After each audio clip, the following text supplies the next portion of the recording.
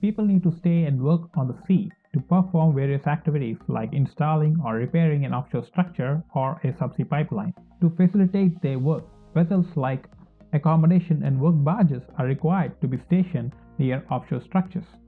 These vessels act as a platform for personnel to live and also to carry out certain operations like lifting, pipe laying, etc. These vessels may be non-self-propelled and they might not have a dynamic positioning system. The wind, waves and current are common phenomena in ocean environment. Due to the effect of these phenomena, the vessel experiences forces. These forces cause oscillatory motions and also a slow drift motion of the vessel. A drifting vessel is dangerous both to the personnel on board and also to the surrounding installations. If the vessel's motion is not properly restrained, it may collide into the surrounding structures. In order to restrain the motions, a proper station keeping arrangement has to be made. One such arrangement is holding the vessel to the seabed by using mooring lines. A mooring line is a combination of steel wire ropes, chains, anchors working together to restrain the vessel by holding it to the ground. One end of the mooring line is connected to a winch on the vessel. The other end of the mooring line may be anchored to the seabed. Typically, 8 number of mooring lines are used, which are spread around the vessel in all directions. Hence, they call it as a spread mooring system. In order to assess the performance of a mooring system in a given environment conditions, we perform mooring analysis. This way, we are also ensuring the safety. This mooring analysis can be performed using software.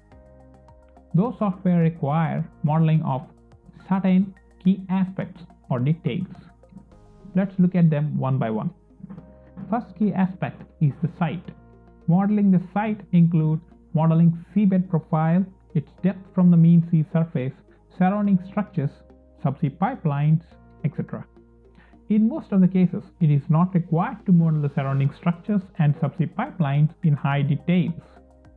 We can roughly model their effects and perform the mooring analysis.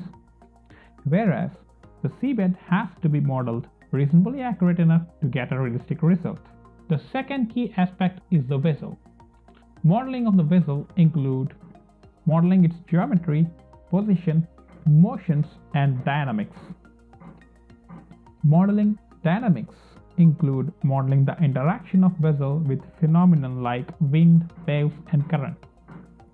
The third key aspect is the mooring system, which includes modeling the mooring lines, their connection to the vessels, anchor points, buoys, pennants, etc.